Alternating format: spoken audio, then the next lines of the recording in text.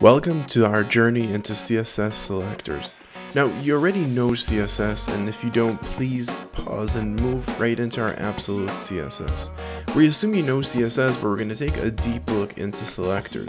We're going to skip a few selectors that are just so core fundamental, such as the class, such as the ID, and such as the element selector.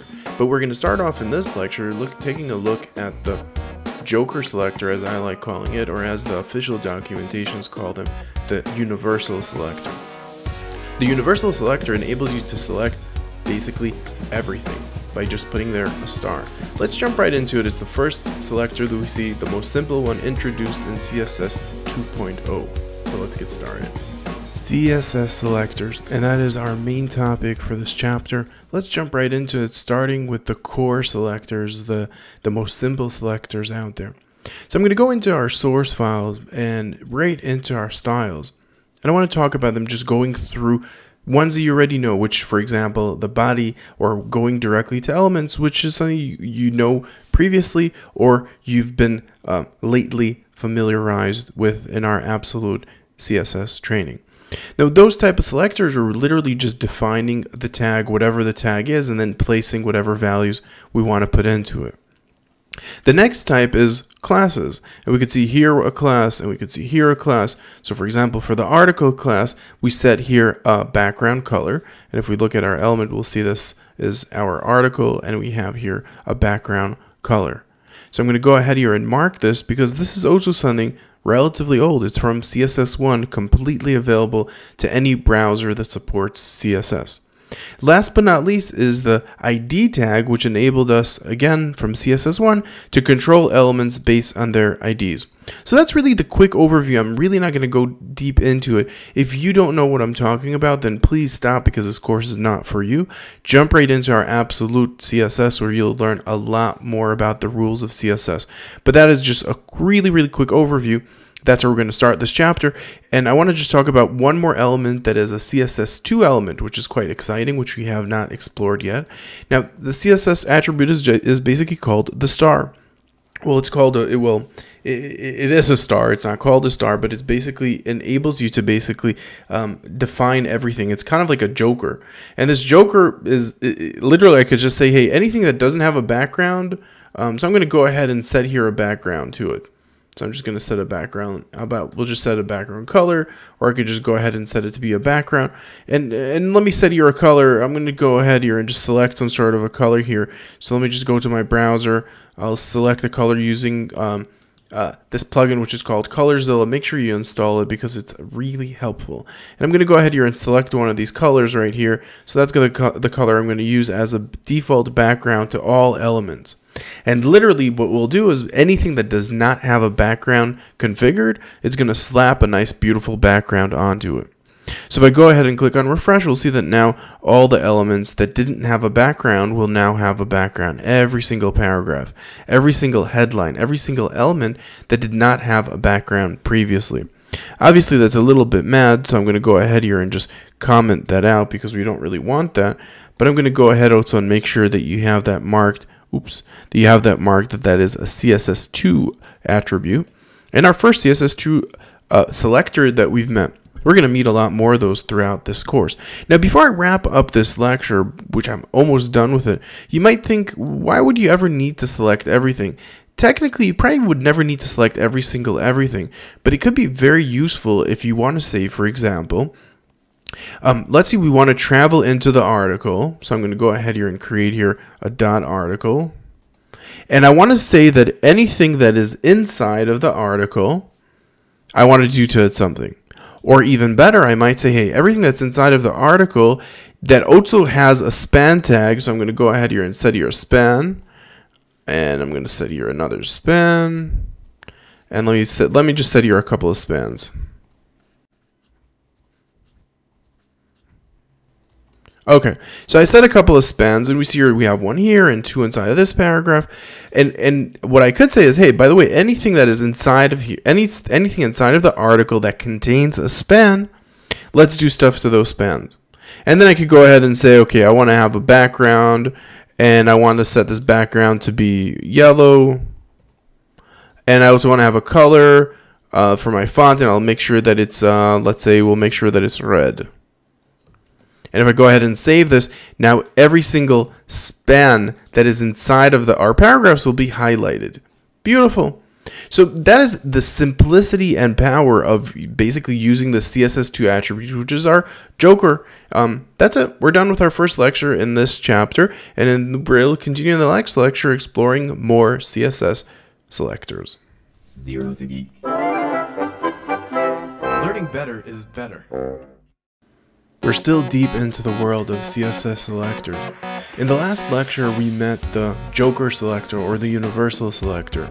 In this lecture, we're going to take a deeper look into link selectors and we group together a few selectors, some from CSS1 and CSS2, but with it, by the end of this lecture, you will know all the CSS selectors that relate to links. So let's jump right into them and let's meet them. Inside of our selectors chapter, you're going to find a link right in one of the paragraphs, and below you'll find also a few text boxes. The point of this lecture is really to talk about the link pseudo classes, which have been available since CSS1. I'm just going to go ahead here and put here a title so you could refer back to it whenever you want to. And the next ones are going to be user action pseudo classes. Now, the idea behind the word pseudo is basically because there is no class there, it's like a fake class. It's like a kind of class, right?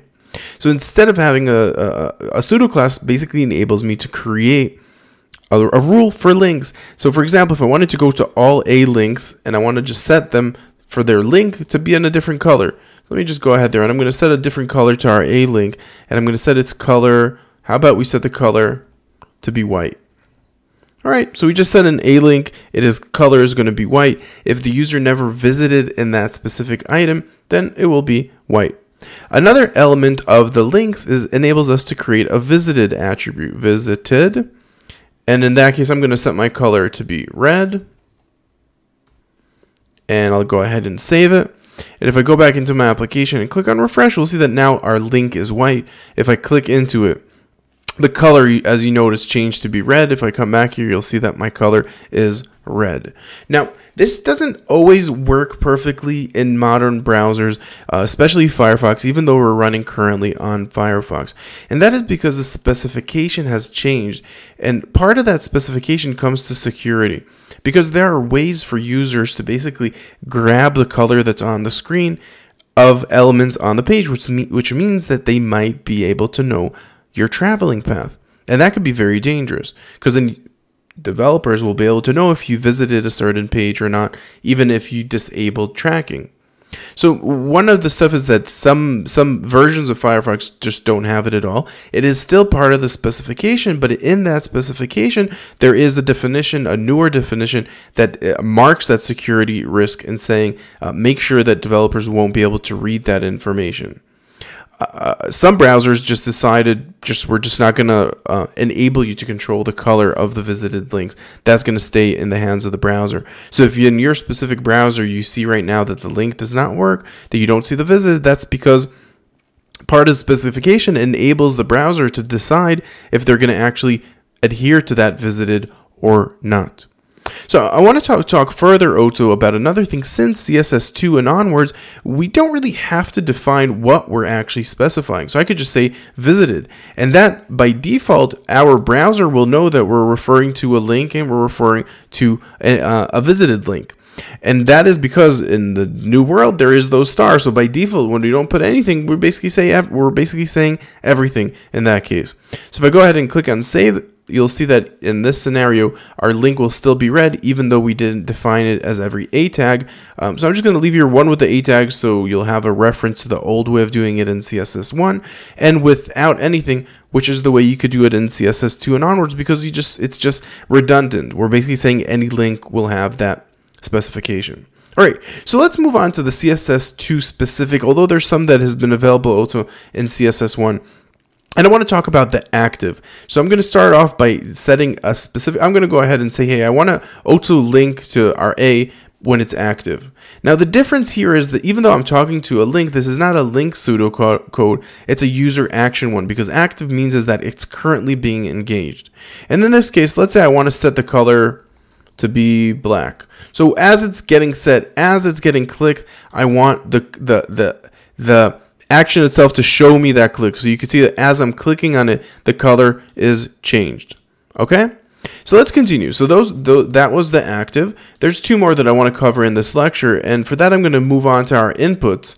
And I want to say to all my inputs, every input that exists, I want to set something hovering over it. So whenever the user is hovered over, I want to do something.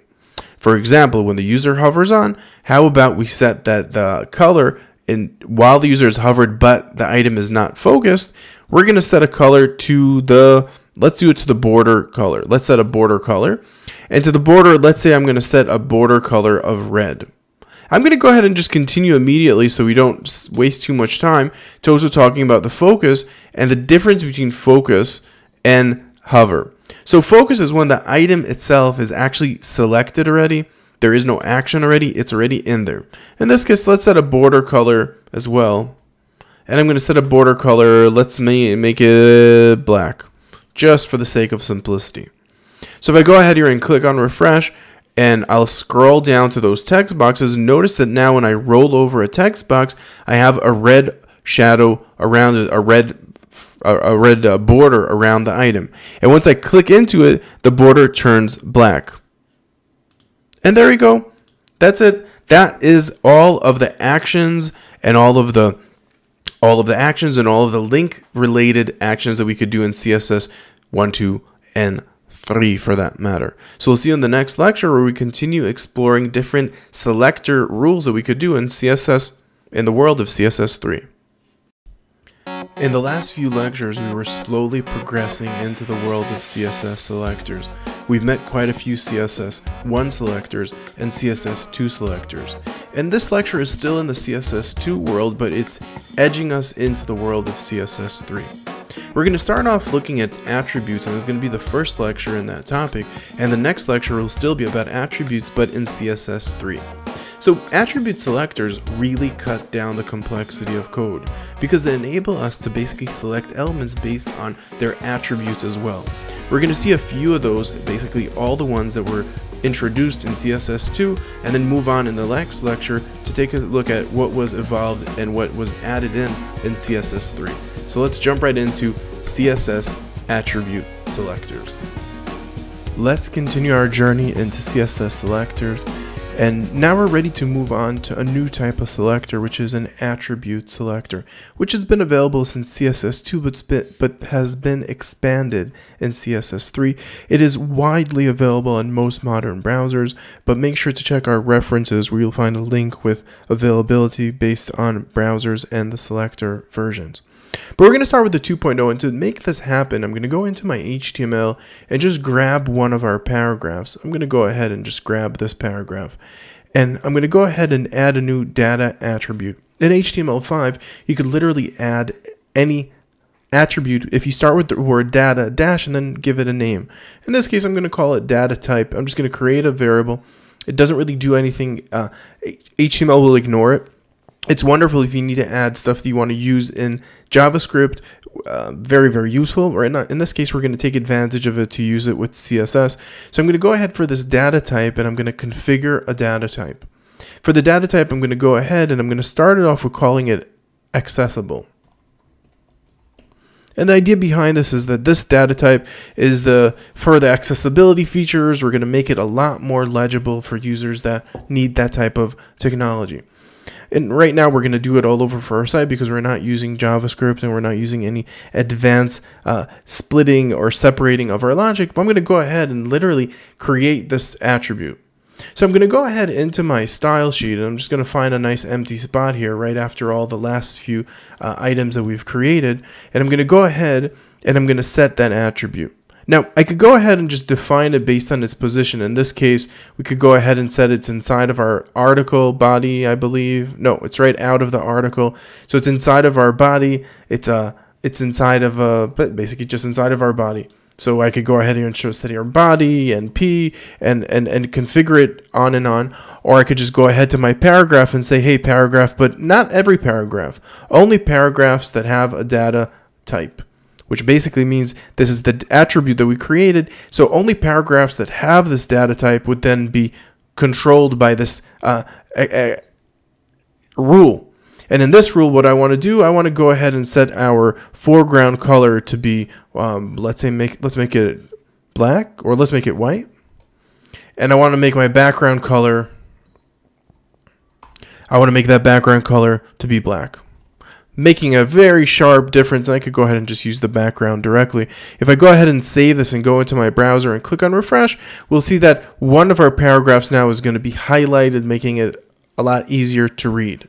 Now, let's take a deeper look into this. So this is, by the way, it's called an attribute selector. It's been available since CSS 2.0. So I'm going to go ahead here and just add that rule right here. So what if this was not good enough? And in this case, it really isn't, because here we're just going to any attribute. So let me just go ahead and mark it down, or even I'll leave it there. We're going to override it with the next one. And the next one, I want to say, okay, paragraph that has a data type attribute, but we also want to know its value, and its value needs to be accessible. And in this case, again, it's also available in CSS 2.0. And how about in this case, if we're in the accessible, then I'm going to switch it around, and I'm going to switch the color around. And this time the color will be black, and the background will be white. And in this case, this should override the item above it. So if we go ahead and click on refresh, we should have here override, where it's going to be white, and it's only white because we actually defined it based on a name that exists. But if we put here accessible to does not exist, and for accessible to, it would not match that new rule that we had right below there. So there's an exact matching of our ruling. Let's continue. So beyond that, what would happen, and this is all nice, right? But this we could have done easily with just setting a dot, basically a class attribute. Basically, this would probably do the exact same thing, right? So if I'm just going to comment that out, this would probably do the same thing. So we'd have any paragraph that is dot accessible. Speaking of which, we could have deducted out that P, or put there a star, which would be basically the same thing, saying any attribute. All right, but I'm going to leave that with that paragraph for now. Let's go on to the next one. Let's go on to the next attribute rule, which is very similar to this first rule that we created, but really where it stands out the feature of this component.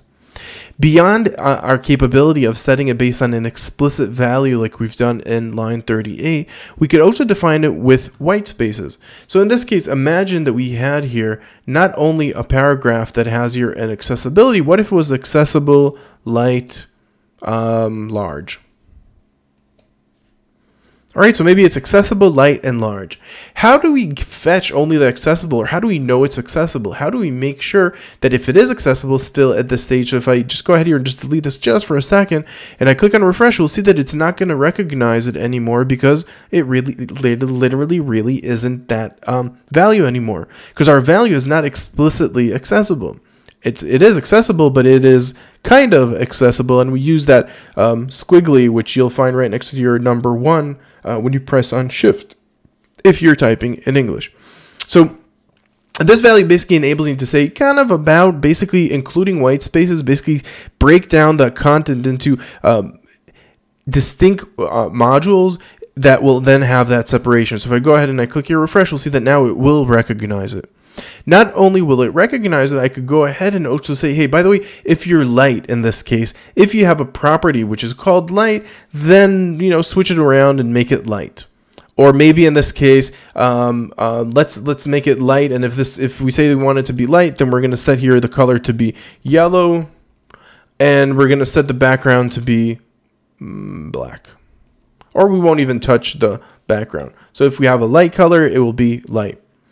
And we could do the same thing for the large. So if I go ahead here and set here another rule, and that other rule will say any item that says on it large, then go ahead and set, how about our font size? We'll change our font size to be 3 times its normal size, or its bounding area normal size. So we're going to duplicate the size of that normal font size. If we go ahead and we click on refresh here, we should see that our font size will grow dramatically, our text will be yellow, and our background will remain black. So if we take a deep look in this, we'll see that because we're accessible, then our color type is black.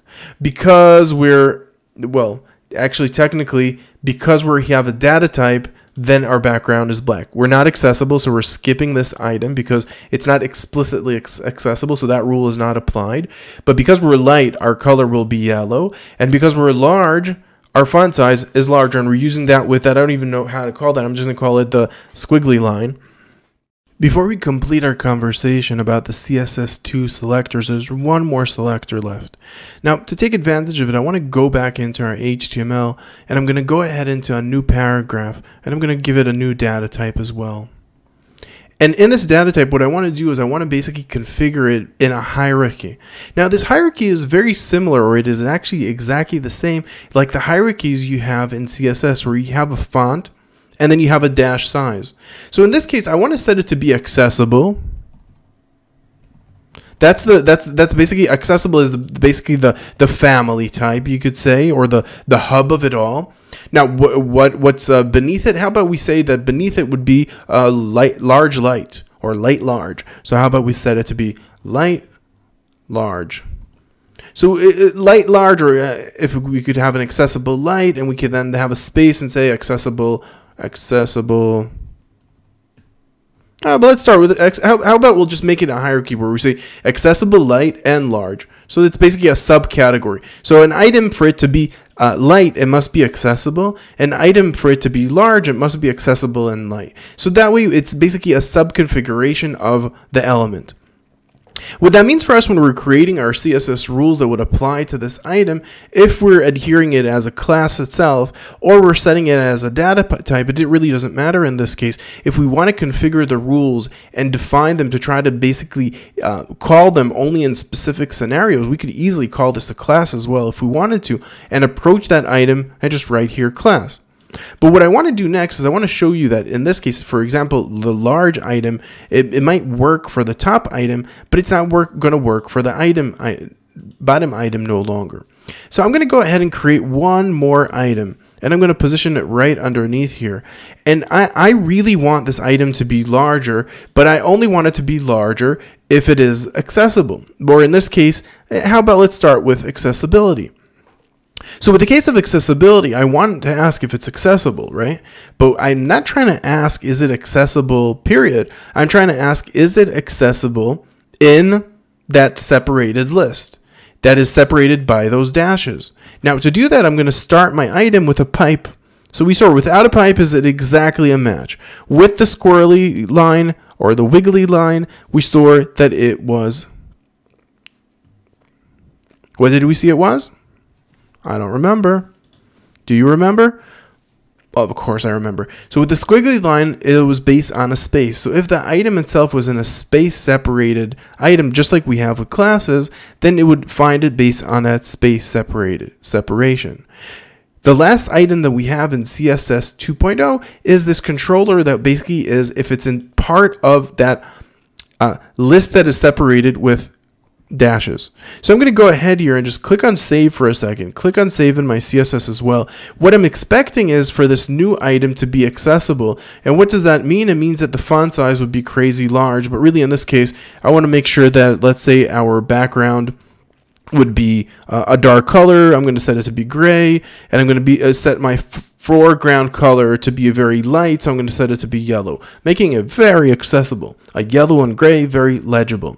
So I'm going to go ahead here and click on refresh, and we should hope to see that our item is now yellow on gray. In this case, it's kind of a very dark black, but let me just close this so we could see everything here. And I'm just going to go ahead here and also make sure, in this case, I'm going to make sure what are we approaching. I think this is our item. Oh, we did yellow on both. So let me set here this one to be red, and I'm going to set the background to be yellow. So it'll be a very clear separation. Let's go ahead and give it another shot here. And you know what? Let me also make that font size much smaller, because while I was testing things out, I made it way too big. So let me go ahead there and make it smaller. And here we go. So now we have our font that was larger in our black container, and right underneath it, our red copy in a black container. So notice how this accessible this time around is completely different because it's derived out of these dashes. Now, if you go ahead and say, hey, I want to set here only items that are light in that dash rule, that is an option, but you must also take into consideration if you're just setting it to be light, and I'll click here on refresh, you'll see that this rule will not get applied. Now, the reason why this rule is not getting applied is very simple. It's because it assumes that you're going through that priority. So if it's not accessible light, which would be the value that you would want to put here, it would not find it. Literally, in many ways, this pipe sign is basically, in many ways, it's really starting with in many ways. Although maybe it's a current interpretation of Firefox, but if I go ahead here and I click on refresh, we'll see that it will work even if it's starting in this hyphen separated list of values.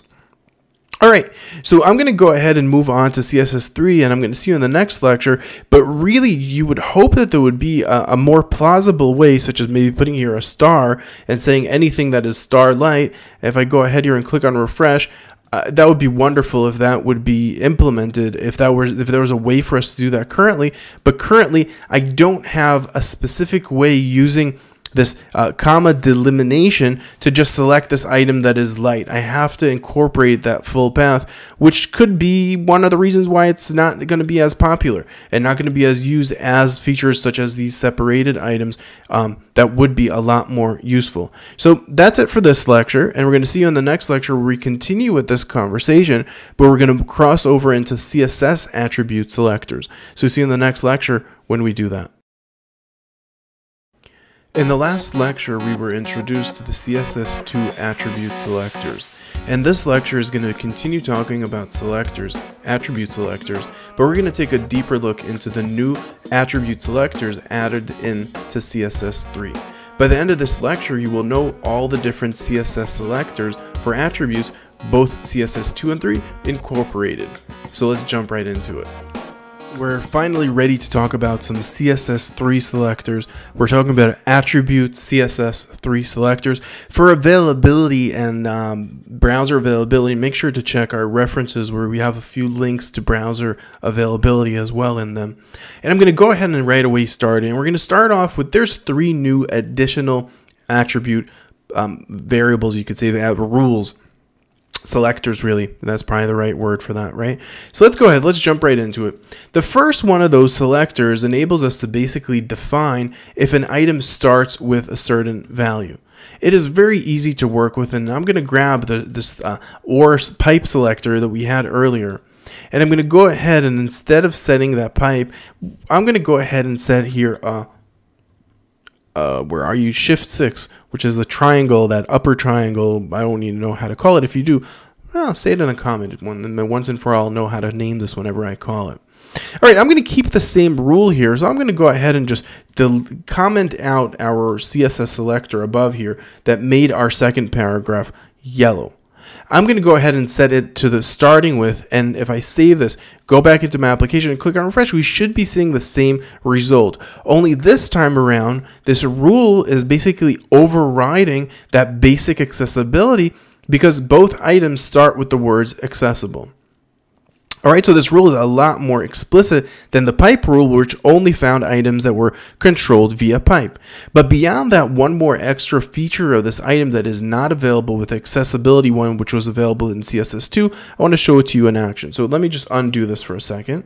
What if we had we wanted any item that starts with access? If I just set it to the word access, because there is no direct reference to access here, but it's accessible, you'll see that the value would not work. It would not change the color of our item to be yellow. Contrary to that, well, basically the only way it would is if we set the full path name of whatever is between those dashes, and not only that, it had to start from the beginning of the dashes series. So that was very limiting. In many ways, it was extremely limiting. So let's go ahead and comment this rule out. And we're going to go back into our rule in CSS3, because the starts with does not search for complete words, I could go ahead and say, hey, anything that starts with the word access, and it could be accessibility, access mobility, access, whatever it would be, any item that starts with access or even just access as a whole value, it would work for us. And in this case, if I went ahead here and clicked on refresh, then we would basically get both items. Now, I want to take one more look and one more observation at this. And the observation I want to do is this one. You could not only, and that was true to all the other items as well, if we wanted to define this based on a class, if we wanted this to be part of a class, we could have gone ahead and easily set it to be in a class, and all we would have to do is just, instead of set it to our data type, go and set it to our class, which would make sense if we're making a rule that would be applied always anytime there is an accessibility class inside of the application. I'm going to go ahead here. If I click on refresh, we'll see that now our second item, which is the only one that has a class defined, would actually have that accessibility rule inside of the item. All right, so that starts with, I'm going to continue with this class rule, and I'm going to go ahead here and just copy the rule, but this time around I'm going to go ahead and say anything, not only a paragraph, but anything that has a class that not starts with, not that starts with, but that ends with. So to make it to end with, I'm going to set there with the end, and any class that ends with the word large, then how about we make it really large? And in this case, I'm going to go ahead here. Any class that ends with the word large, I'm going to go ahead and set its font size. And I'm going to set it to be three times its normal size. I'm going to go ahead here. Relatively speaking, it's going to be a lot larger. Beautiful. So that worked brilliantly. That enables us basically controlling based on the ending. And I didn't have to use a full word. I could have used just the last 3 characters if I wanted to. And it would basically check to the last element. So if I wanted to, I could start with the beginning with, ending with, and last but not least, and the most complex one from a perspective of complexity of searching, would be a class. And I'm deliberately doing it a little bit different each time. Notice how in the first time it was a paragraph, second time was any item, and now I'm just not putting anything, which really from CSS2 and onwards means anything. So I don't have to put that star in a case like this. It would find any class, and in this case I want to have any class that has any value. And what value? Any class that has the value of light within it. All right, so if it has the value light within it, if there's a space, if there's no space, it doesn't really matter. If the word light is inside, then I want to set, how about what we're going to do? We are going to set our color of our background to be white. And only if we have light inside, there we go, we have light. So if I click here on refresh, we should see now that our yellow text box should hopefully switch a color, but in this case, let's see what's going on here.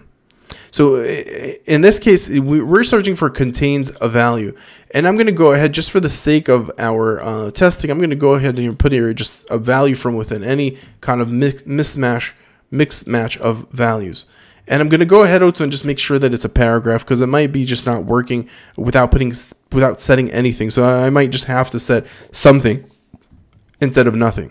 So I'm going to go ahead here and just set here a paragraph. Click on refresh. Let's give it a try, and here we go. Here we go. So that's exactly what my problem was I set the value to be without absolutely anything, and actually that is not probably legal, so it did not work. But I could put here a star, which is probably what I have to do, but I do believe that in the future, putting nothing would be equivalent to putting a star. But let's not live in the future, let's live in the now, where we have to define something, and if we don't want to define something, we could just put there a beautiful star that would act as if anything could be there. So basically, one extra character, not too bad indeed. And that finishes our conversation about CSS attribute selectors in general, and obviously we're done speaking about CSS3 selectors as well. I'll see you in the next lecture where we continue talking about selectors. We're not done with selectors, but we're done with the attribute selectors. In the last few lectures, we were talking about CSS attribute selectors. We're going to go back to CSS2 now, and we're going to visit the lang attribute. Well, that lang selector. It's a pseudo selector. It's anything that starts with a round bracket, which is going to be the first one that we see. It looks like a function if you know JavaScript. Basically is a more advanced feature that is not going to support a lot of other things that we're going to see. You can't nest advanced features one inside of each other. So you cannot nest inside of anything that we're going to see later on, the selector that we're going to see currently. Now, what does it do? The language enables us to create basically customizations based on a language in our CSS. Now in general, Google suggests, and most search engines suggest, that you separate your HTML pages per language. So don't serve up the same HTML page that will serve up to your customers or users that speak completely different languages. With that said, My personal suggestion to you is if you have a brand and you don't have the capability of maintaining completely separate entities for example, your French users versus your Canadian French users, but you do want to add a little bit layer of customization, such as in headlines, where you just want to give those users a little bit of a level of personalizations to those communities, the language attribute could become very, very useful. And we're going to take a look at that in this lecture. By the end of this lecture, you're going to know everything you need to know about the language attributes and selectors, and what can you do with them and what can't you do with them. So let's jump right into it and see it in action. Alright, so we're taking a break from a lot of CSS rules and we're going to focus on one. It's a little bit of a practice. It's a CSS2 selector, which enables us to control languages. While we were away, I've added 3 new headlines. One with bicycle in American English, a second with bicyclette, I believe, which is in Canadian French, and vélo in French, which all mean bicycle. But really, if you're creating a website and imagine that it's in French, or even in that case if you're in American English or British English, but you don't want to create a brand completely new page for the content, imagine that there's a headline that's talking about underwear. Well, in the United States it would be called underwear, but in the UK and a lot of other regions in the world it would be called pants. So if you want to create the same page and there's just some small changes that you want to create to the page, there are ways for you to define those small little differences. You probably wouldn't put a lot of different languages in one page from a level of you don't want to load up the page with too much information, but if it's small things such as headlines where you want to create a little bit of customization based on where the user is, the lang attribute, it becomes incredibly powerful. Now, I want to show you the lang attribute in general in HTML, and you'll notice in all of our documents, in our defining element in our HTML, we defined it to be in English. I'm going to go ahead and change that to FR because our document is actually going to be based off of French, even though that it is very much in English. Now, if you scroll down and find our headlines that we've just added in, you'll notice that I've added a language attribute to each of them. One is French Canadian, another is French. And what I want to do next is I want to basically define a specific styling rule and to be able to control and gain access to specific elements. So, for example, if I go ahead and say, in this all of this document that speaks French, I want to build a new rule.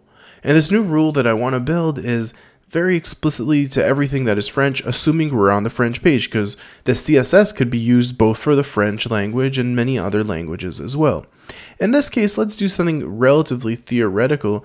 Maybe we know that people that speak French really love it when their backgrounds are red. In that case, we would go ahead, and I'm just going to go ahead here and just create here another CSS2 rules for language. So let me just find here a spot for that. And I'm just going to paste it right here, and this we're talking about CSS2 language selectors.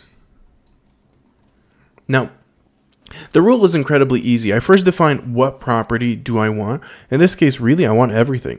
So I'm going to start it with a star there, and I'm going to set the language by setting the property lang, opening up a round bracket, and then defining the language itself. In this case, I want everything that is French to be highlighted. Let's say I want its background to be red. Now, in this case, once I define the French, anything that is French, for its background to be red, let's see what would happen. I'm going to click here, refresh, and notice how everything now turned French, because everything in our document is French. That's not really true, right? So let's go ahead here and revert back our full document to be in English. And notice where the red color will be defined this time around. This time around, only the French-related languages, such as bicycle, which was in Canadian French, notice that differentiator, where it was FR-CA for Canadian French, or FR for French. Now, Parisian French, more accurately, or European style French. In this case, if I only wanted for French that is Canadian to be red, then maybe I would highlight that Canadian French to be in red. A more realistic scenario is you might want to basically assume that if the add, usually you would do this in JavaScript, or if, for example, anything that is Canadian French, let's hide. So I would go ahead there, and instead of setting it to be red, I would say display none. And I basically get rid of that item because I know that I'm only interested in showing the French language item. So anything that has a language separator that is not that specific language would then be automatically removed. Now, obviously, something like that I would probably do with the help of JavaScript, and in that case, or in that case, I would add an extra logic into the HTML page itself and inject just those extra words that would just get rid of a specific language that is not being controlled right now. JavaScript would probably be a really good scenario for this, because if someone does not support JavaScript, they'll just see both headlines. But if someone does support JavaScript, then we'll go ahead and remove the content that is not relevant to them in that specific time. So that we're not going to cover that because that is a separate title which is working in JavaScript. But before we wrap up this conversation about languages, I want to talk about one more thing. We've met already before, earlier, we've met the possibility of creating different CSS access rules. And one of those access rules that we've met not long ago was the pipe. And we said the pipe basically enables us to select an item that starts with a specific value that is dash separated, remember? So if I didn't want to do French, for example, here, and I'm just going to go ahead here and just comment this out here for a second. And if instead I went ahead and said, hey, by the way, anything that starts with anything, right, that has a property which is called lang, that its value is starting with the value of fr, then we want to do something to it. So for example, we want to set that value to be display none. Or in this case, really, let's set it exactly to be the same type of sample with frca. It works very similarly, but the difference is quite big. Now, you're not going to recognize the difference immediately. If we go ahead and we click on refresh, we'll notice that we're still getting rid of that Canadian French. But the only big difference between the two is this. If I went ahead here and I set to be, for example, I set our whole document to be inside of that specific language. So I'm going to go ahead here to my language, and I'm going to set that language to be FRCA, Canadian French. Our whole document is Canadian French. Now again, instead of making it invisible, let me just use that red color because we don't want our whole document to disappear. So let me just delete that. I'm going to go ahead here, set that background to be red. And if I click on refresh, notice what happens. Notice that even though I've selected supposedly everything, and everything here in this document is now French because I defined the whole document to be red, right? Oh, excuse me. The whole document to be Canadian French. So I would assume that everything here would be Canadian French, but not true. Because I was using a property directly, so it's true. The whole body, the whole page is red. That paragraph is red. The whole thing is red, but everything else is not. And that is the big difference, or the small difference really, between the language attribute when you're defining it directly with the language itself versus not using the language and instead of that using an attribute. So in this case, when we had this starting with FR, then everything that would be in French would start, but it would still not solve our problem or our desire if we said that the whole document is French and we set the whole document to be French. This would not work. This would only work in a scenario where we only want specific items that are defined in that rule. But really, many times what we would really want is, for example, if we have this FR but inside there are sub divs, sub whatever's inside there, they would not be affected. Only the parent itself would be affected. So if we want all to be affected, when we're using the language, by default it will automatically affect all of the items. So that's really the big difference between the FR, the language itself, using the language versus using the property definers that we've met earlier. So here we go. If we set it, we'll see that all of the page will be affected.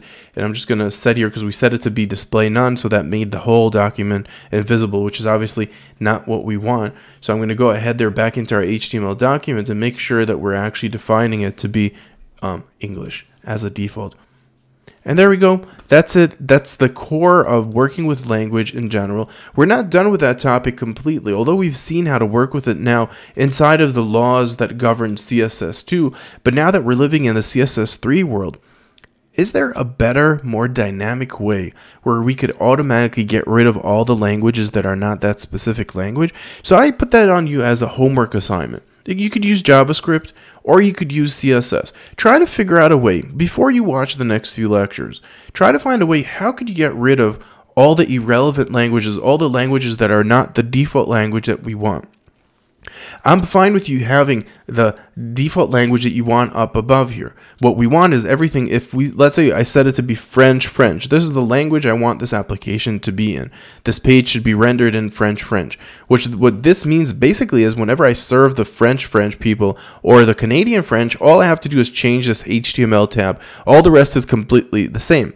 If I change this one thing or I do it with JavaScript, then that's all I have to change. And in that case, we want to get rid of all the stuff that are not. So anything that is lang English would disappear. Anything that's lang CA would disappear. And that's your goal. Try to find out, is there a way for you to do this in a dynamic way?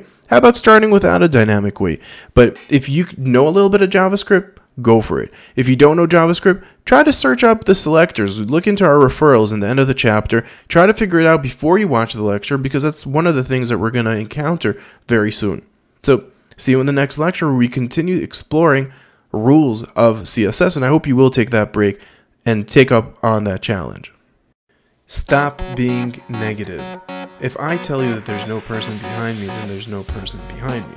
Although I am lying. There is a person, I'm just hiding him. Now, when it comes to the CSS rules, there's CSS rules that are all positive and uplifting, but there's some that are not. There's the not, which is an advanced one, just like the language one that we met previously. The not attribute or the not selector enables us to basically reverse the request that we're making. In this lecture, you're going to learn how to use the not, which is a CSS3 attribute, a selector. I don't know why I say attribute all the time, and a very, very powerful one, enabling you to basically negate your request, saying, basically, I want everything but that. Let's see it in action. I hope you did your homework assignment, and I hope you put it in the comment section, because I would love to comment on what you're creating. There's a lot of ways to do what we talked about in the last lecture. Now, I want to basically walk through and teach you a new property, and by the end of this lesson, we're going to see one way of doing just exactly what that sample that we did earlier. So I want to really start off from there, and if you haven't done it yet, I strongly encourage you to stop this video, give it a try, think about it. We've learned everything you really need to be able to solve it, even if it's complicated. But you can definitely search up online to try to find other related items. We're going to be learning about negation pseudocodes in a second, but even before we do that, I want to take advantage of this, all the stuff we've learned so far. So I'm going to go ahead and save our application, just take a quick refresh, quick view here. We'll see that all our three language elements are still in play. What I'm going to do is basically something very simple. I'm going to go ahead and say every single item that has a language code, I'm going to go ahead and make it invisible. Now, notice that this is going to not work the way we want it. The main reason it's not going to work is because our whole document has a language reference as well. In this case, it's French. So if I go ahead and I click on refresh here, we're going to note that we're going to have here a completely blank page, which is not our intention. Our intention is only things that are content of the body. So in our body, anything in our body that has a language attribute. So anything with a language attribute, automatically let's get rid of it. And in this case, we got rid of those three attributes, or those three H2s. Perfect. All that's left for us to do is to go ahead and add one more rule after we got rid of all of them and say, hey, by the way, if you're FR, then please come back. Let's set it to be inherit. Or we could set it to be block in our case, because we know all these items are block elements. So I'm going to go ahead here, save this, click on refresh, and this time around we'll see that now only the French item is going to come back. And this is exactly how you would do this dynamically, and if we had the leveraging of JavaScript, we probably would do both of these steps dynamically in JavaScript, where we would get rid of all the items in the language and then return the language. That is in the world of CSS2 without using any CSS3. Now I'm going to go ahead and add this into our comment block, because let's talk about negation, because it's going to open up the door to another variant, another way for us to do this. So the negation code is very, very intuitive, and maybe not intuitive. That was a little bit of a stretch, but it is very, very cool. The idea is exactly the opposite of what you selected. Now we start off with selecting something. So for example, I'm going to go ahead and select all paragraphs in our document. Once I selected all paragraphs, what if I wanted to select every single item that does not have a class? If I wanted to select every item with a class, what would I do? I literally would just go ahead and ask, do you have a class? And every item with a class, then I could then go ahead and do a rule. But what if I wanted exactly the opposite? What if I wanted every item that does not have a class? Now to do that, I would just mark not, open up a round bracket, and close a round bracket. Inside here, put a rule. Now I could only put simple selectors, which means no open and closing brackets. So for that matter, you're not allowed to have another not inside of a not. There's no nesting. Not only that there's no nesting, you can't call explicitly a lang item. You cannot call anything that is really with those round brackets because that's not a simple pseudocode. But we do have access to the brackets. We do have access to properties. And in this case, I could say, hey, by the way, everything that is not a class. In other words, all paragraphs that don't have a class, let's do something with them. How about let's add padding. So I'm going to go ahead and add 100 pixels of padding to every single paragraph that does not have a class associated with it. And if we go ahead here, save this item, click on refresh, we'll see now all items that do not have a class defined to them will now have extra padding around them. Beautiful. So we're going to keep it the way it is, but let's go back into our language. Now that we have a negation, let's see if we could create a rule that is a lot more complex that would enable us in one CSS rule to only get rid of the languages that are not the language that we have for our user. And by the way, this could be that extra CSS script that you load only for those customizations, which you could do dynamically as the browser finished loading. Then you load up the specificalities of that specific user, creating really small CSS files that are just appendants to the regular CSS. So let's take a gander at it. So first of all, I'm going to go into my body and any item in our body. Again, because we don't want to affect every lang, but only languages that are literally inside of our body. Next, we're going to go ahead and say, hey, let's select everything that has a lang attribute. After we have everything with a lang attribute, let's take from all those stuff everything that is not a specific language. In this case, everything that is not our current language, which was FR, then we want to get rid of. So let's walk through this again. We're first getting all of the items that have a lang property. Once we got all items that have a lang attribute, then we're going ahead and saying we don't want, from that list, we don't want anything that has the value of FR. And all items that are not that, we'll go ahead and set their display to be none. Now, I want to point out one of the nice things about this. We also avoid the scenario where we need to figure out what was the display type previously. And beyond that, we're also making sure that, well, beyond that, there's also one more note that I want to say before we wrap this up. And let's see that it's working first before I talk about that last tip. You'll see that now only the French item will be visible. So literally all we have to do in a real world scenario is to basically load up an external file that would just add that extra level of customization to our French-speaking different French natives. So if the French friends would get this file and another would another, unless we want to do it in JavaScript. So if we wouldn't do it in JavaScript, we'll just load this up in the HTML as one more file. That way we don't have to change our core styling. Now, I want to talk about just one more thing. In general, Google does not recommend you using more than one language in a document. That's not necessarily true for small little customizations, such as the differences between British English and American English, or the difference between French English and Canadian English. Because really, if you just have small changes, mainly in headlines and things of those nature, you could very easily, using the lang attribute or using this advanced not capabilities, create a really smart, in a really smart way, get rid of all the stuff that you don't want your user to consume in that HTML page. So that's it. We're done talking about languages. We're far away from talking about CSS, and we're done talking about negation, which is a CSS3 only property. And we're ready to move on to more CSS. So we're still at selectors, and this chapter is still rolling. So we'll see you in the next lecture where we continue exploring selectors. In the last lecture, we've met the negative. and we got that out of the system, so we're not going to be negative again. Now we're going to talk about combinator CSS rules, basically CSS selectors that enable you to basically combine relationships. Basically this is a CSS3 thing, very cool, enabling you to basically ask for an item based on a relationship it has with items near it, such as its sibling, such as its parent. Let's see it immediately. Contrary to regular CSS where it's not a direct parent, what if you want to ask for something that is directly the child of a certain element? Let's see it in action. We're going to meet 3 of those different type of combinators or combinators. Let's do it. Let's continue our journey in the world of CSS selectors. While you were away, I added also a boldness to our item here, really to showcase one of the combiners or combinators that we're going to be working on right now. So we're going to cover 3 new combinators, selectors that belong to CSS2 and CSS3. So let's get right to them. I'm going to go ahead and just go into my editor, and just before we start, I just want to show you what I'm trying to do. Notice how I set here the B tag around my span outside of it. The reason is because I want to show you one of the properties. And even before I do that, I want to make sure that we de-highlight our elements. So I'm going to go right away here and just unmark our background selection. And then I'm going to go right to the end of our new code that we were adding in. And I'm just going to paste it right back in there. So let me just find the end here.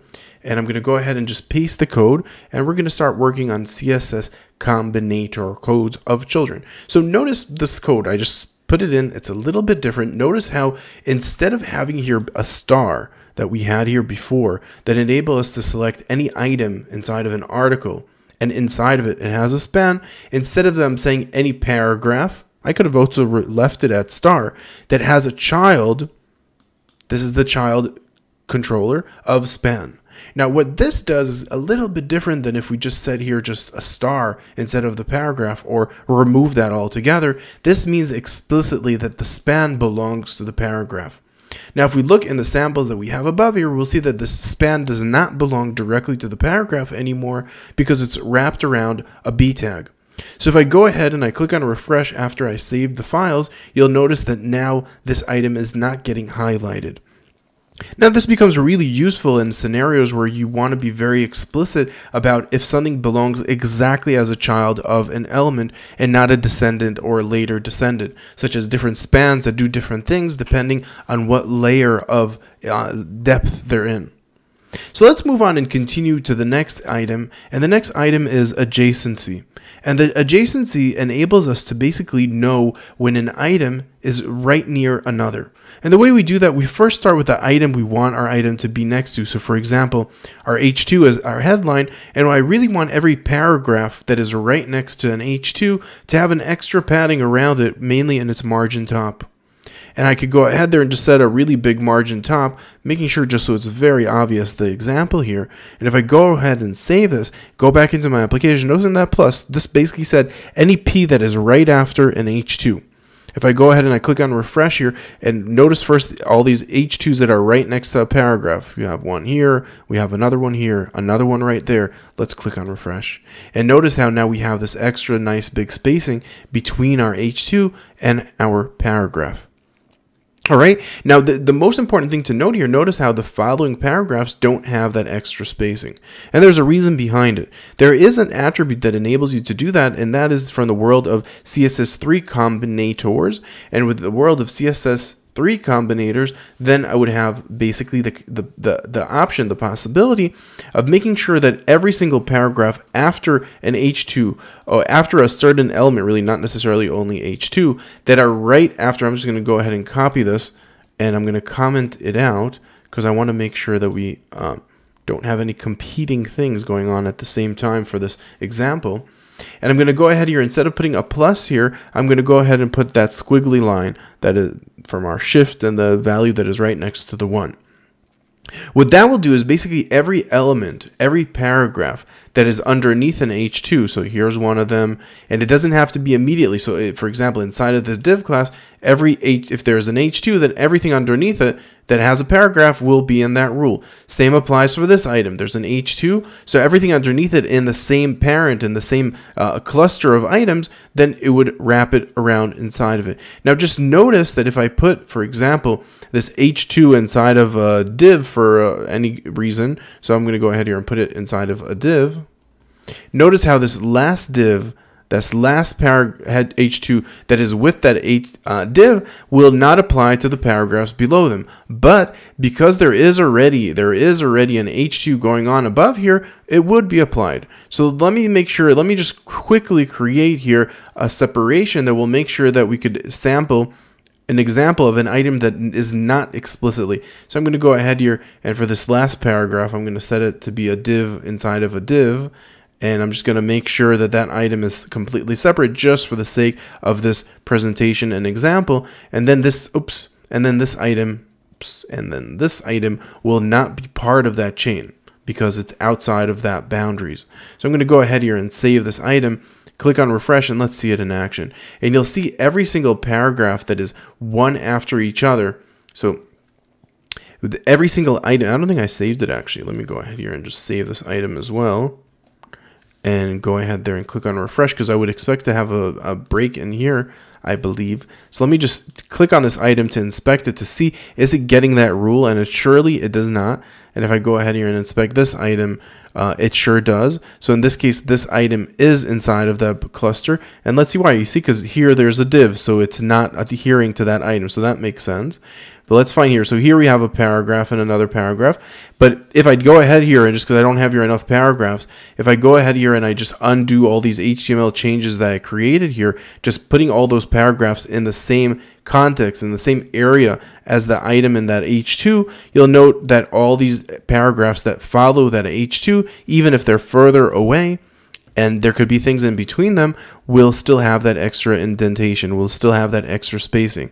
So in this case, you'll see that now this item is in that rule because it's not sitting in a child container. So that's it. That covers our concatenator CSS styles. In this lecture, we've met two concatenators or concatenators. We've met two in CSS2, the one which was the immediate child. The next was a brethren, an adjacent item, while the last one was basically all the things that are all the things that are underneath a specific element. So if there's any time that you put a H2 and you want all paragraphs underneath it to be in a different size, then you could control the sizes of them once we pass that paragraph. This could be incredibly useful in scenarios where you have your main copy, and once there's another headline or there's something that happens, all the content below that area would then be resized to a smaller size. So then you could have a lot more detailed control without needing to use a lot of classes. Very cool features. So we're not done. There's still a lot more selectors to go through. So we're going to see you in the next lecture where we continue to select HTML. Our next group of selectors is UI selectors, as I named them, which are basically selectors that enable us to control the way UI elements look like. Let's jump right into them. It's going to be a lot of fun. This lecture is exclusively CSS3, and our focus is going to be input elements, mainly ones that are clickable, such as a radio box or a checkbox, but not only. Any element that could actually be clicked. It could be a button as well. Our focus will be on a radio button, but what we're going to learn now, which is applicable to the world of CSS3 selectors, is going to be applicable to every clickable element in HTML. Alright, to every clickable UI element, more accurately. So let's get started. To get us started, I'm going to go into my HTML right in the beginning of my body, and I'm going to go ahead, and what I want to do is I want to create a few input boxes. So I'm going to go ahead and create an input. I'm going to select the type to be a radio box, and I'm going to set it to have a name which will be language, and I'll set an ID to it of English. Now the reason why I'm setting an ID on top of it is because I want to refer to this item directly. And I'm going to set also a value to this element, and the value will be English. Now when I'm saying that I want to refer to the item directly is really a question of accessibility. If I wanted to, I could have put just the words English. That's fine. But from an accessibility point of view, if I just set my content this way, blind users that are disabled might have a difficulty understanding that this copy correlates to this button. To make sure that they can, we're going to use also a label. And with the label, I'm going to want to associate that element with this ID. So I'm going to go ahead and create here a label. And I'm going to say it's for what? For the EN, that item that has the label EN, and it is in English. And there we go. We've just created our first radio box. Although our content is CSS3 and not HTML, I'm going to continue on relatively quickly adding a few more items. And I'm just going to go ahead and copy them one by one because I already pre-created them while you were away. So I'm adding here also the French, which we've talked about before. But the difference between this one, and I'm going to make sure that this is also connected to the FR. Well, actually, I need to make sure that I put your NID of... Let's set your NID of FR. And I'm just going to go ahead there and set it to call it FR. Now notice that this item is also checked, which basically means that it is selected. In HTML5, I could just word the word checked or put any value inside of the value here. Traditionally, most people just write the word checked twice. And if it's enabled twice or disabled twice, the three common controllers to selectors. Now, checked basically will make sure that this item is selected. So we added English, we just added French. Let's go ahead and add another one. Now that let's add the Canadian French. So I'm going to go ahead here and just add one more item, which will be the Canadian French. And last but not least, I want to also add a Denmark French, which we never created. And because we never created it, I'm going to go ahead and also make sure that it is disabled. But I'm going to go ahead also and make sure that this language code for our FRCA will also correlate. So I'm going to go ahead and create your NID. I'm going to set that ID to be FRCA. And I'm going to do the exact same thing for our Denmarkian friends, FRDE. I'm just creating an ID as well. And I'm going to go ahead here and add that ID to this item, FRDE. Just make sure that these are unique IDs that are not replicated in any other area inside of your application. So that's it. There we go. We just added our input boxes, our radio boxes more accurately. And now you'll see that our Denmark French is disabled. But it's not really well defined. Even though it's not clickable, the item, it doesn't look like it's not clickable, is it? Because our label did not get disabled automatically as well. What I want to do next is I want to go ahead and start talking about the CSS properties that have been introduced in CSS3. Let's jump right into our styling rules. And in our styling rules, I'm just going to scroll down to the last place where we left things. And this time around, we're talking about CSS3 input selectors. And it's really not exactly the name, but there's a few different names, but it doesn't really matter. Let's start ahead with starting with defining. How about we want to define our checkbox? But really, we don't want to change the nature of the checkbox. And if you do, make sure to check our references because we added in there a tutorial about how to change the styling with CSS of checkboxes. So make sure to check that out. But we're going to use the default checkboxes, and personally I prefer using the default because it's more standard. We're leaving it to the browser, but then you might have scenarios where you have a really visual page where you just can't do that. In our case, we're not going to change that default. And I'm going to go ahead and I want to check the checked. And this is very, very similar to those pseudocodes that we've seen for links in an earlier state where we had visited and link, active, hover, focus. So very similarly, we have checked. Now, again, don't forget that now that we set it to checked, what I'm basically saying is anything that's checked. If I wanted to be more specific, I would put in all the other rules that we've met earlier to define exactly what I want. In this case, I'm saying basically anything that is checked. Anything that is checked in my case, I want to go ahead and set my font size. I'm going to go ahead and double the font size. Go ahead and save that. Put it in the double normal font size. If I go ahead and refresh, we'll see that now our selected item, oh, and I need to make sure that I'm saving it. So let me, oh, right. I almost completely forgot. So I'm doubling the font size, but does that really matter? No, because our label is not there. So I'm going to have to take advantage of something we learned not that long ago of adjacent combinator. So I'm going to go ahead and say, hey, by the way, whatever is selected, go ahead and select the label right next to it. And that label right next to it, go ahead and make its size twice bigger. So if I go ahead and click on refresh here, we'll see now Canadian French is larger. And each time I click onto a specific item, it's going to automatically become much larger. And really in this case, I think just a smaller percentage growth of 20% will probably do the trick. All right, so now that we've seen the checked, I want to just go ahead and show you also the different selectors for enabled and disabled. Now, they work very similarly, so I'm just going to scan through them really quickly. Enabled. And I'm going to do this also for the label because I'm fine with this, with the styling that exists for our actual radio box.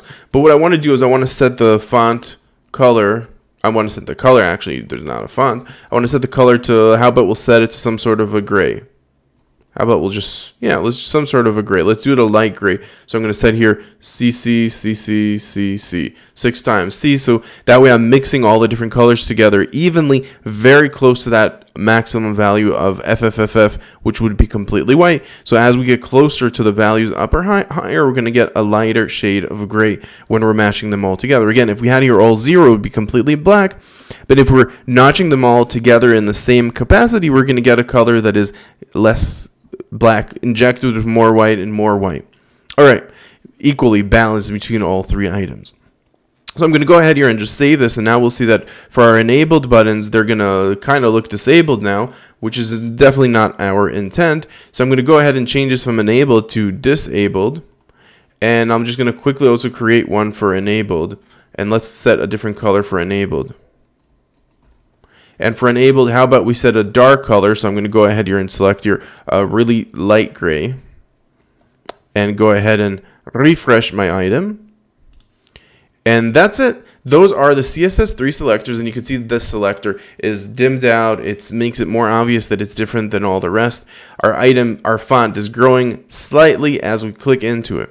Now, I want to wrap up this really lecture by showing you a little bit of CSS, a little bit of JavaScript. We're not going to create the JavaScript ourselves in this lecture, but I went ahead and created it for you. So please feel free to scan through it. If you know already JavaScript, it would be a fantastic opportunity for you to basically play around with it and see it. And even if not, it's an opportunity for you to look. So I went ahead right now and I just added our jQuery script, which is basically a plugin that enables us to do JavaScript coding more easily. It's a third-party plugin. We have courses on it and on JavaScript. So if you want to learn JavaScript, make sure to check those courses out. And we're going to talk about our custom script, which I've added in. It's in your source files. Make sure to take a peek at it. And I want to walk through this with you so you understand what's going on here. You don't have to memorize or know exactly what it's doing if you don't know JavaScript. What I'm doing here is I have here an onReady function, which a function basically triggers whenever the document is ready with the usage of this code in line 14. And in this line, what's happening here is I'm basically saying, this is a CSS rule. A CSS selector rule. I'm basically saying here, any input, which its name is language, whenever it changes, make sure to trigger a function that will change the language. And then I'm sending the value that is inside here in each selection button, the value itself, I'm sending on to a function called change language. By the way, I'm also doing the exact same thing whenever the application loads. As soon as it loads, I'm basically checking to see what is the item that is checked. Notice how we're using this new feature that we just learned about. And I'm sending its value to our change language to make sure that we update the language. And in this line, we're basically going ahead to all the different. We're starting off with a CSS item that has just been changed to the language that is selected, and I'm asking to all body elements that have the language that we selected to become displayed. Same is true for our all items that are not our language to be displayed as none. And if I go ahead and save this and go back into my browser and click on refresh, you'll see that now whenever I'm selecting a language, French is my default now, and you'll see that only the French is going to be visible here, Velo France.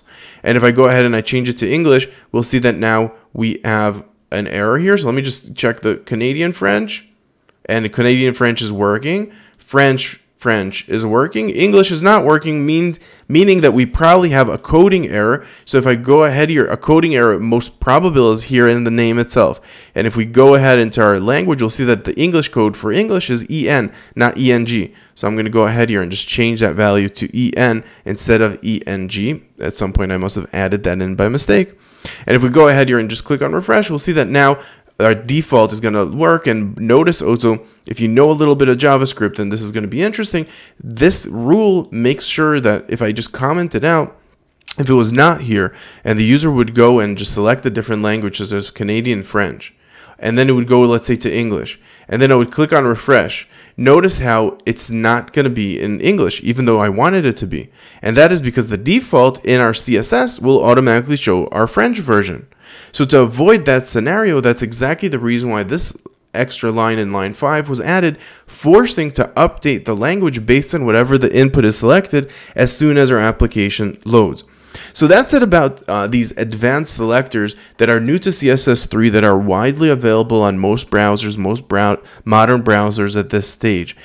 They're incredibly useful, and as long as you're building it with some sort of backup capability, or when you're working in plugin languages such as jQuery and you're using with these features, then jQuery could then figure out a background solution to try to figure out if that is not natively supported. So all these rules that we're learning here about selectors are automatically useful and very, very powerful when you're working also with programming languages like jQuery, where in jQuery the rule that you put inside here is basically the CSS selector. And we've learned a lot of CSS selectors, so if you know a little bit of JavaScript or played around a little bit with jQuery, it's time for you to go on and grab your jQuery and start playing around with it using selectors. You're going to see you could do amazing things just with the stuff we learned so far.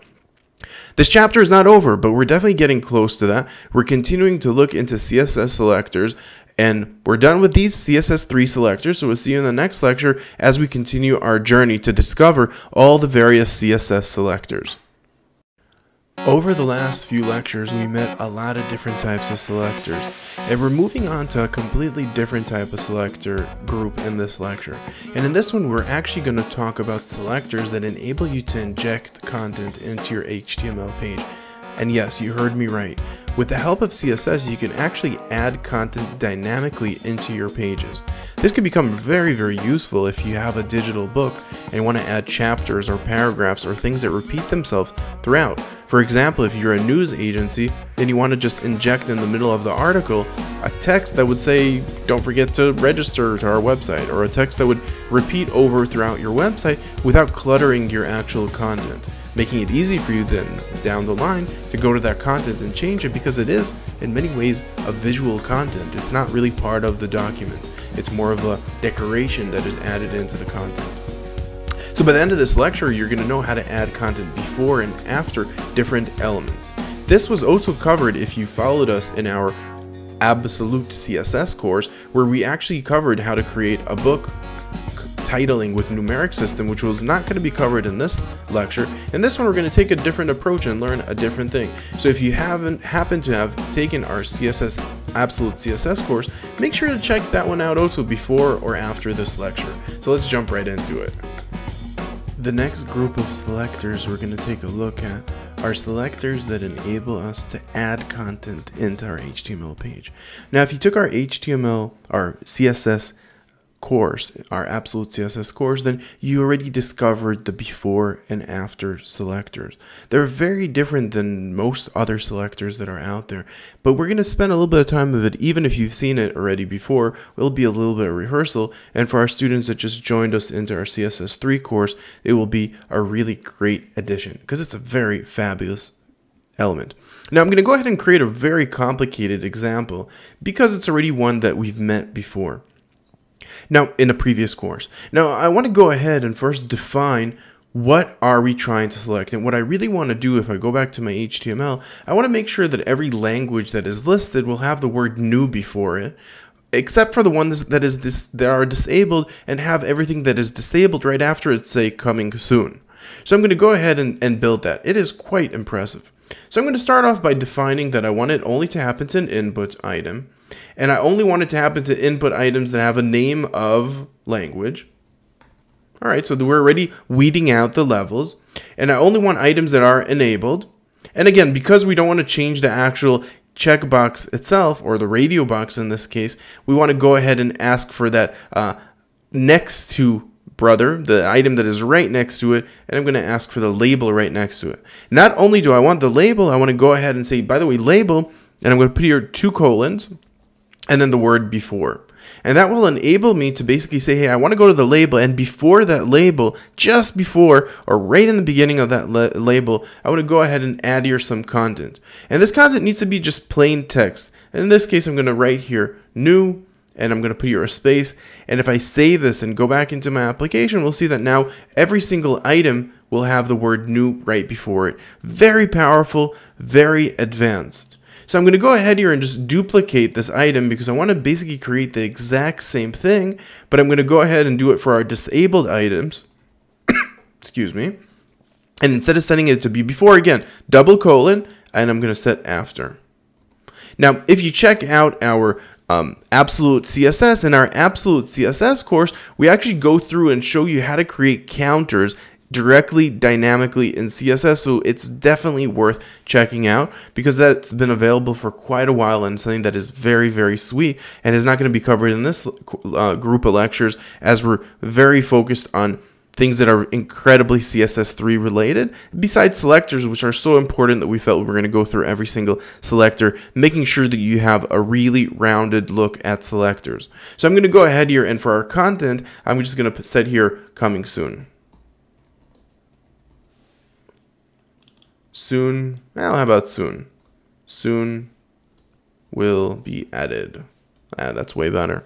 And if I go ahead here and click on refresh, we'll see a really long soon will be added right inside of our element here that is disabled. And by the way, that gray is just so horrid. I'm going to go ahead and just set it to be a much darker gray, or even set it to be almost black. So I'm going to go ahead here and just set here 11111.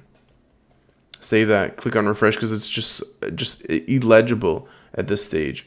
Oh, that was for enabled. So for disabled, I'm going to go ahead and it has to be gray, but it's just that gray just doesn't work because we're working with a blue monitor. So I'm going to go ahead here and just select the color here and just select here something that is dark, but not as dark as our other copy, so it'll make it easier to see that it's basically not really selected. I'm going to go ahead here and hopefully this color will be a little bit easier to read. Probably not. Oh, yeah, here we go. I put here too many ampersands. And there we go. All right, that works for me. Not as legible still, but at least it doesn't look harsh and bad. So there we go. Those were our before and after content adding selectors. And we'll see you in the next lecture. We're still running through selectors. There's many more to come. In the last lecture, we met CSS selectors that enabled us to inject content into our page. And really, we're broaching a new type of selectors. And in this selector, we're going to go back in time, really, because we're going back to CSS1 selectors. And the selectors we're going to meet in this lecture are selectors that enable us to actually modify the content within that already exists.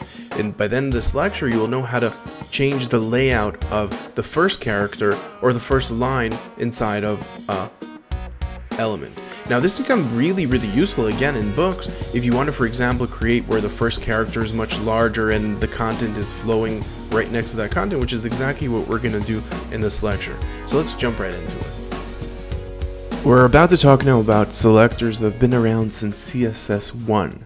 So this is not as exciting, although I really love it, and you don't see it as often on the web, and I don't know why. So I'm going to go ahead and just jump right into it.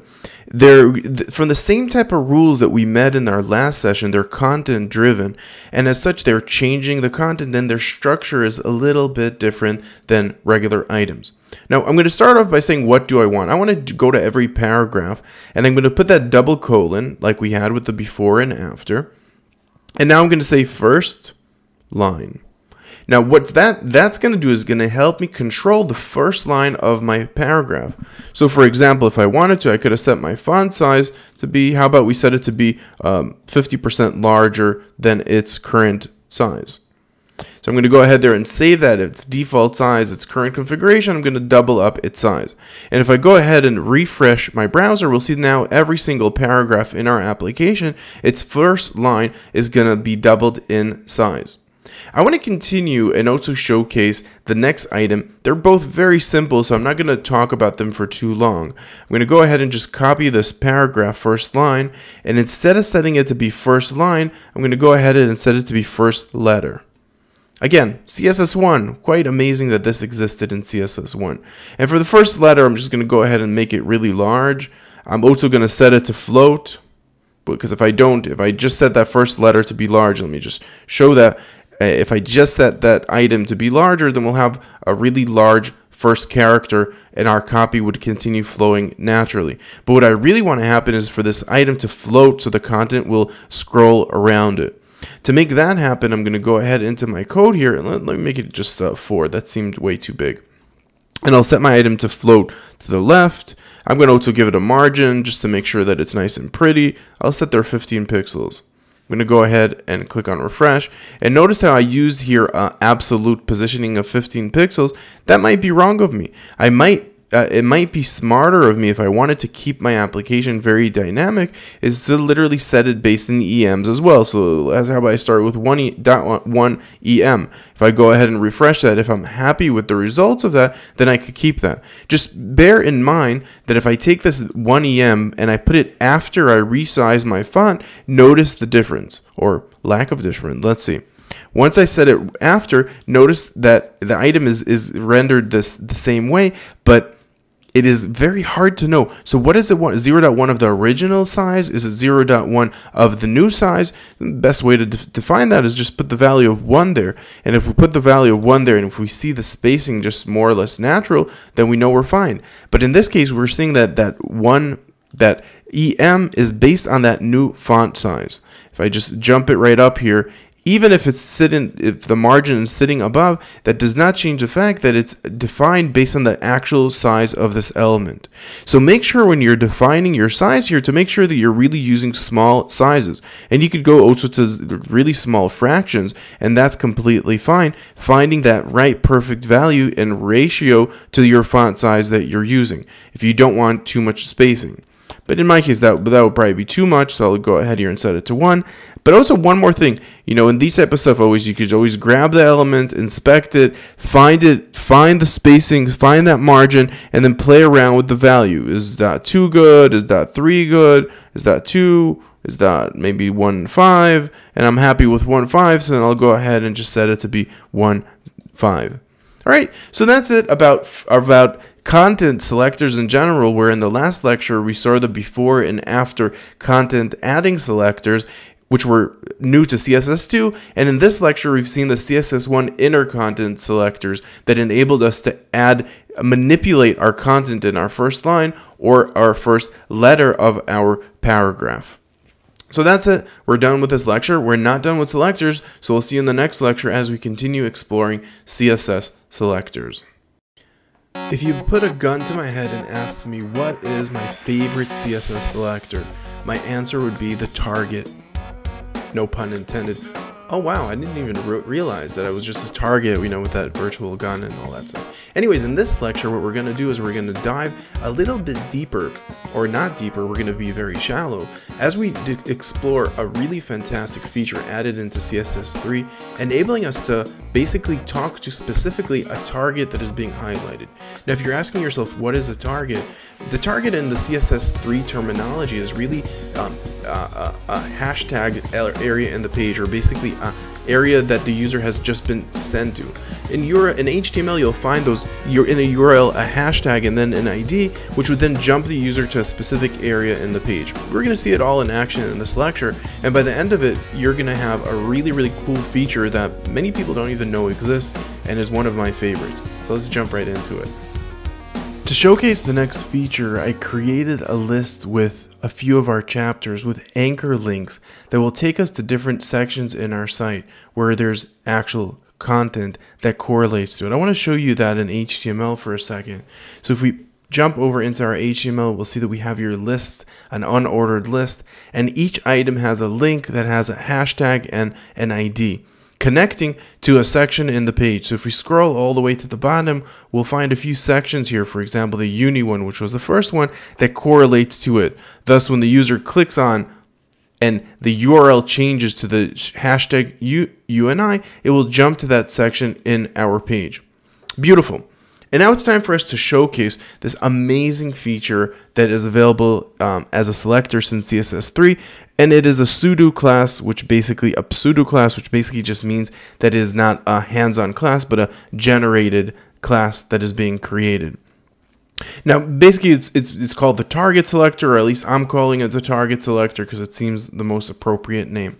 And the way it works is incredibly simple and incredibly beautiful. You write the word target, and that will make sure that it's going to focus on the item that is currently being focused in the URL. So if I click on to the hashtag into uni, then this uni element, this section, if I highlight the section, this is what the target means, because this is the target currently in our scope, making it very easy for us to highlight the section that the user just clicked on. For example, I'm going to set the background color to be yellow. If I go ahead and save this, click on refresh, we'll see that now that our target is selected, if I click on refresh, that target is now going to be highlighted. Not only that, dynamically, as we click on to different areas, so if I go to, let's say, the linking and actions, we'll see that now the linking and actions will be selected, and it dynamically will change those selections. Incredibly powerful, incredibly cool. What I want to do next before we wrap up this lecture is I really want to also maybe dim out all the sections that are not the target. There currently isn't, as we make this video, a way to say, hey, everything that is not the target, because it could be really anything. But in our case, we know that we only have sections that relate to our targets. So I could go ahead and just add here a section. And I'm going to say not, leveraging that capability of saying we don't want, and hey, I don't want a target.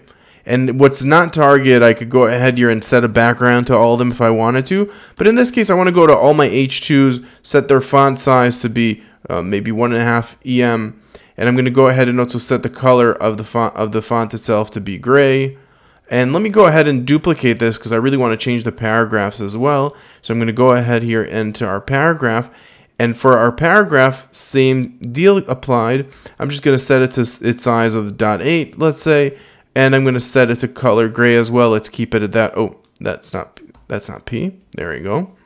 And that's it. That's all we have to do to make sure that the item itself will be selected and everything that is not that item will be dimmed out, making it very easy for us to then jump to certain sections, highlighting those sections and making the items that are not basically fade away.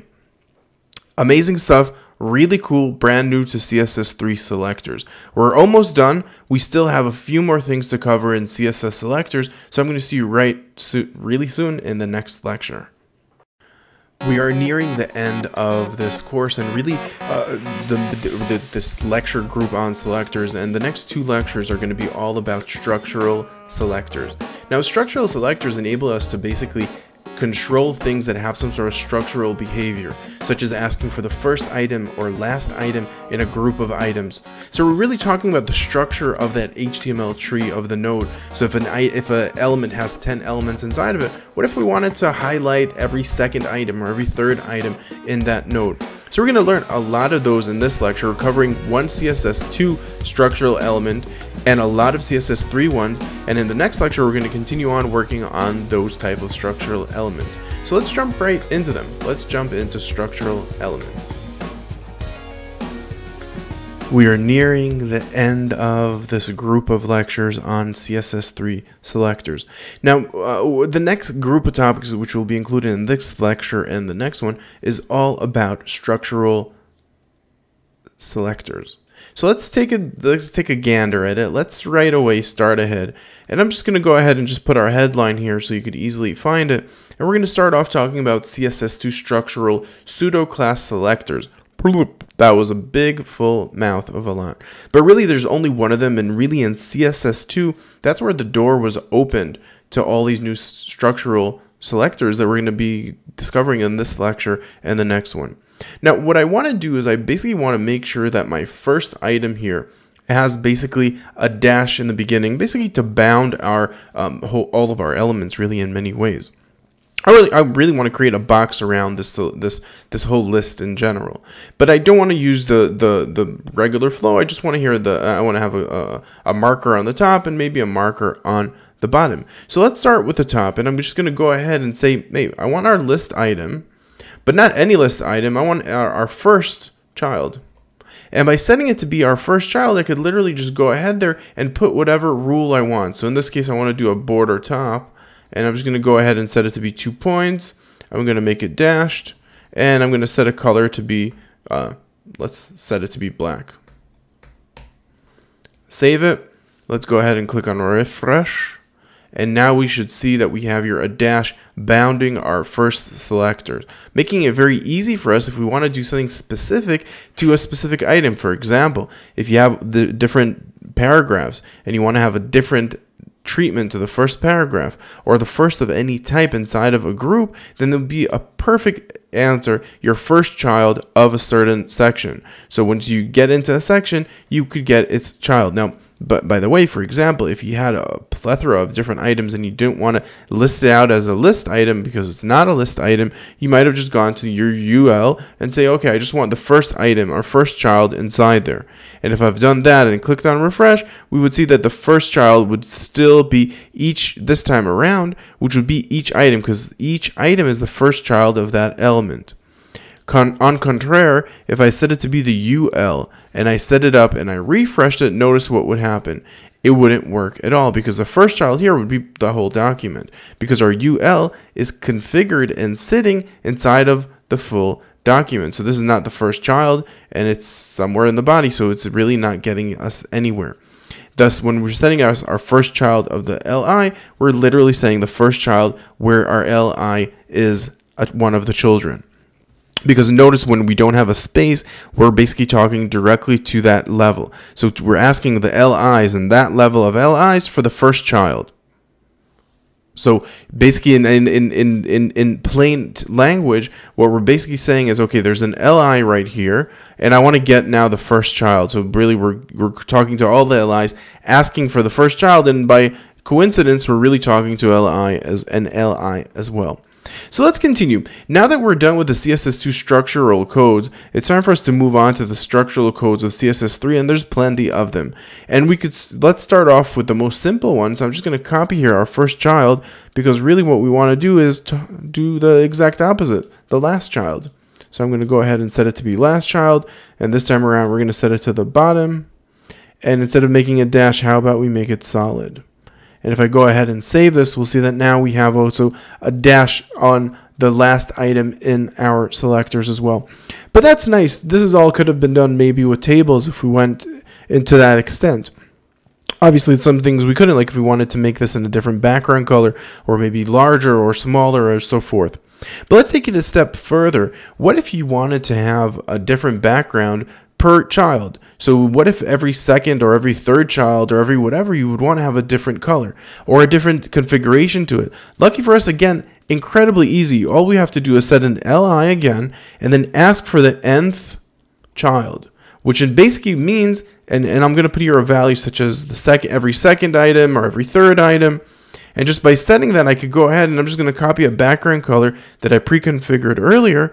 I could basically say, hey, every third item inside of this parent, inside of this element, mark its color to be the color that we're identifying right here. Now notice if I click here on refresh, if I save it, and then I click on refresh,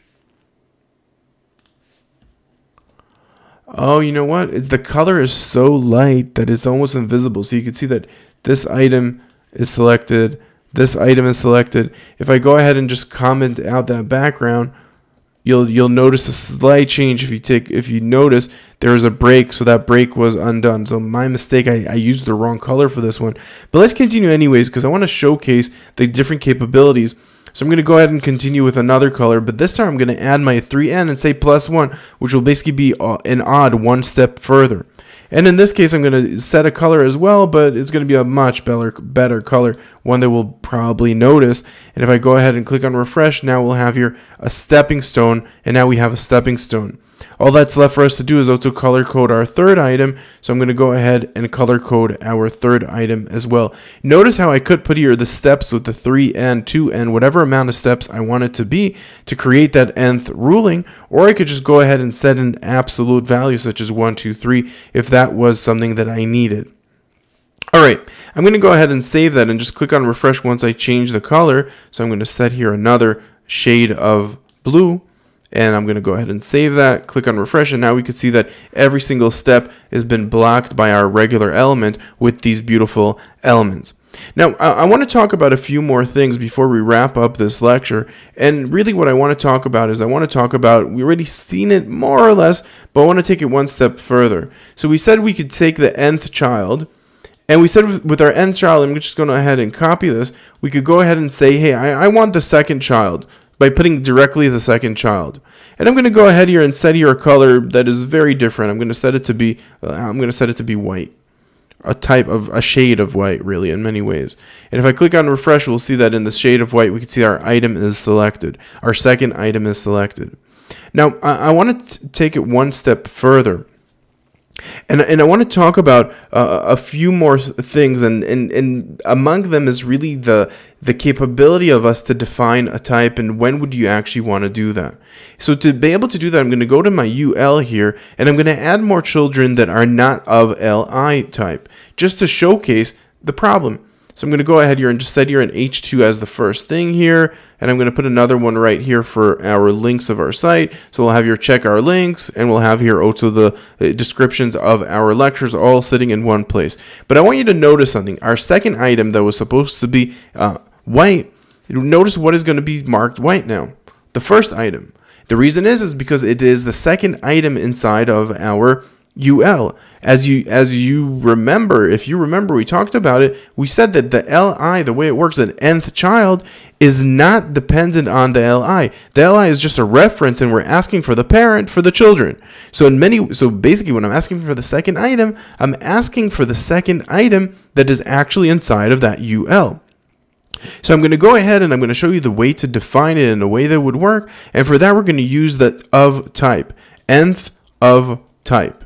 And the nth of type will say from the type of LI, the second item, enabling us to then go ahead and mark the second item. And again, any item, any CSS rule that starts with nth, all these the numeric systems that we worked with so far will work on them as well. Now, I just want to show you one more item, and I'm going to go ahead and I'm going to comma this, and I want to show one more thing. So we've seen also if I'll do the LI, I could do also nth last child. Say I wanted the second from last to be, and if I go ahead and I click on refresh here, this is all good still. It is the second from last. But if I went ahead and I said, hey, I wanted third from last, right? If I set it to be the third from last, then again, I'm going to have a problem because it's now not going to select my LI because there is no third item that is selected. So for me to be able to say, hey, I want it to be from, there is no third item, so basically this rule of the third from last just never gets applied. For me to be able to apply it, what I'm going to have to do is ask for the nth last of type.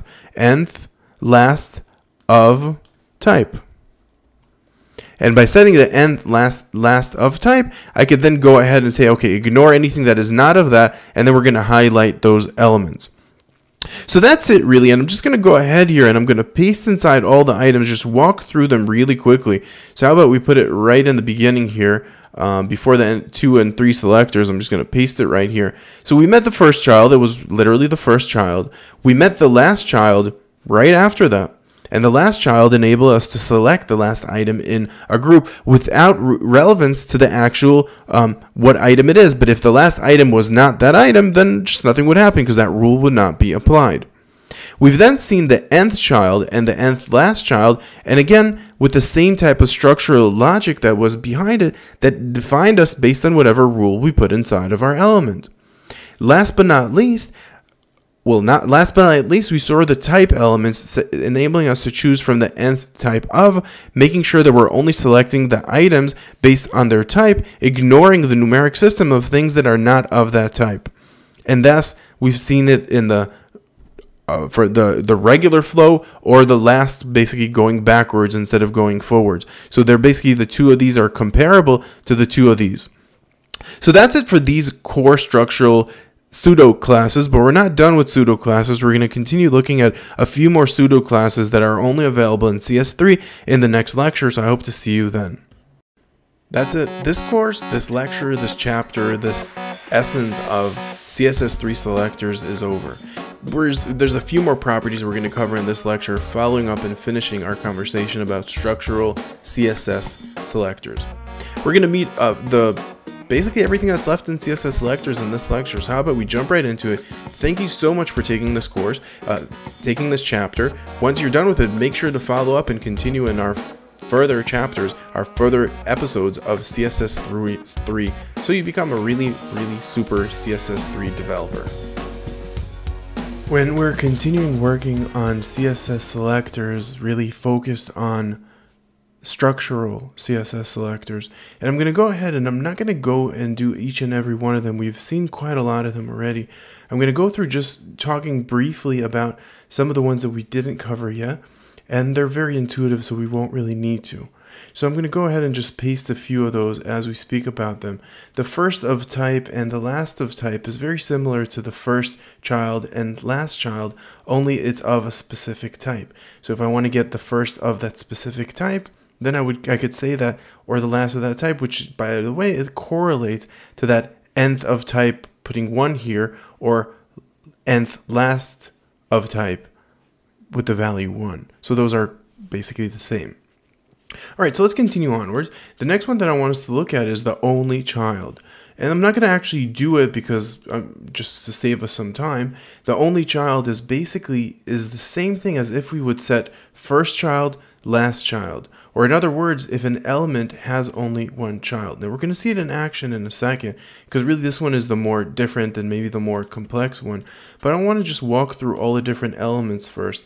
And I want to talk also about another one that is very similar, that is called only of type.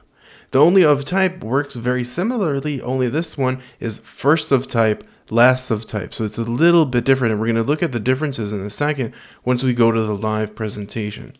Last but not least, there's two more structural elements that we haven't touched at all because we don't really have a usage for them in our day-to-day uses, where the empty one would return to us any HTML element of the specific type that we're asking for, or of any other type that doesn't have any content, including any text. This could be very useful in JavaScript when you want to get rid of paragraphs that no content is within them.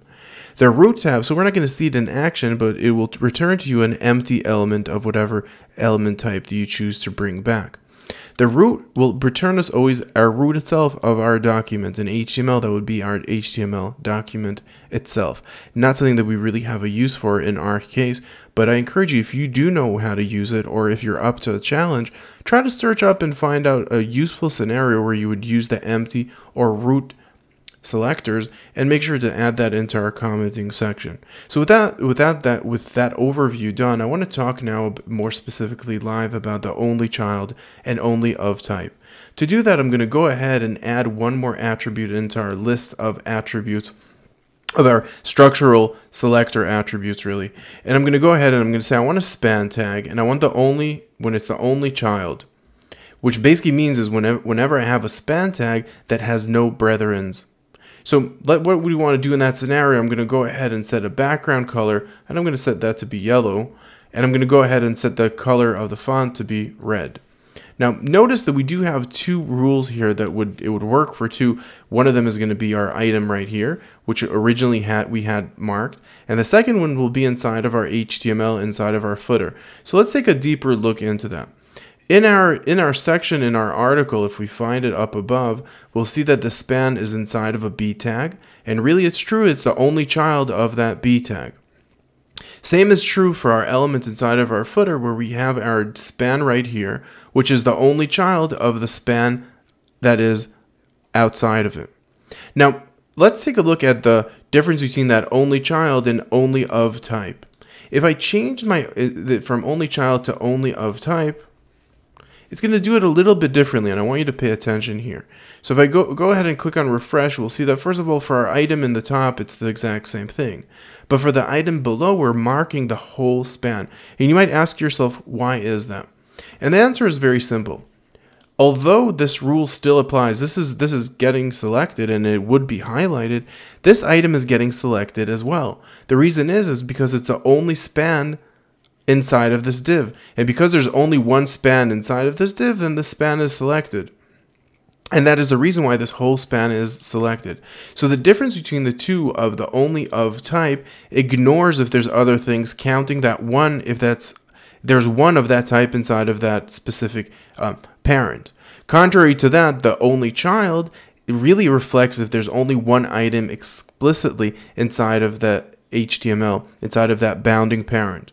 So that's it. We're done with our CSS structural selectors, and with it, we're done with the whole conversation of CSS selectors, and we're done with this whole conversation. So I hope you enjoyed this group of lectures on CSS3 selectors, and I hope to see your comments below on actionable items that you're doing with these new CSS selector rules that you're working with. So I'll see you in our next chapter or next course. So thanks for watching. 0 to geek. Learning better is better.